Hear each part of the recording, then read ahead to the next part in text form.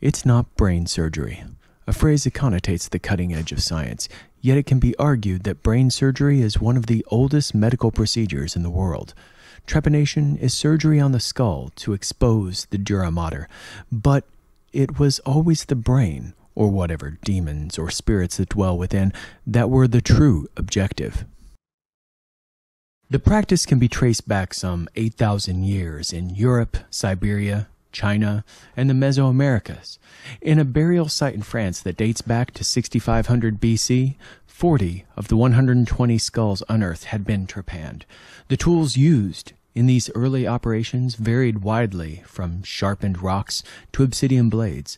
Over the ages, these would be replaced with bronze or steel saws or scalpels, while some cultures would scrape holes into the skull using glass.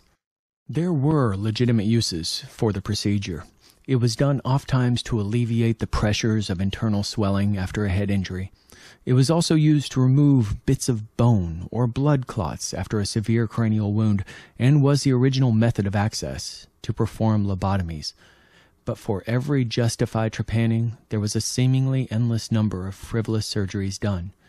In his 400 BC treatise on wounds of the head, Hippocrates recommended the procedure for any minor bump on the head, or to cure such ills as epilepsy, melancholy, or mental illness. Indeed, many surgeons saw trepanning as a way to release the evil spirits that would cause aberrant behavior. Many researchers have suggested that ancient man may have fashioned the resected discs into amulets to ward off future demonic possessions. During the Renaissance, a new theory came forth of a stone residing within the brain that gave forth to madness and dementia. Removal of the stone was thought to prevent mental illness. Many paintings depicted the surgical attempts to locate this non-existent stone. Dr. John Clark was the first physician known to perform a trepanning in the American colonies, but the procedure was slowly phased out of common use in the early 20th century, and has been rebranded as a craniotomy to distance itself from its brutal history. But the story doesn't end there. Enter the 1960s and the rise of psychedelics in the goal of expanding one's consciousness. Dutch librarian Bart Hughes postulated that trepanning was the ticket to a permanent high. He wrote a monograph in 1962 titled Homo sapiens erectus, cited by advocates of self-trepanning, in which he contends that children have a higher state of consciousness because their skulls are not fully closed. At one point, John Lennon approached him, interested in having the procedure done on himself. On January the 9th, 1965, as a publicity stunt, Hughes trepanned his own head. This inspired his followers, most notably a former lover and filmmaker named Amanda Fielding and her longtime partner, Joey Mellon. Fielding filmed her own self-trepanning, for which she used a standard drill in the film Heartbeat in the Brain.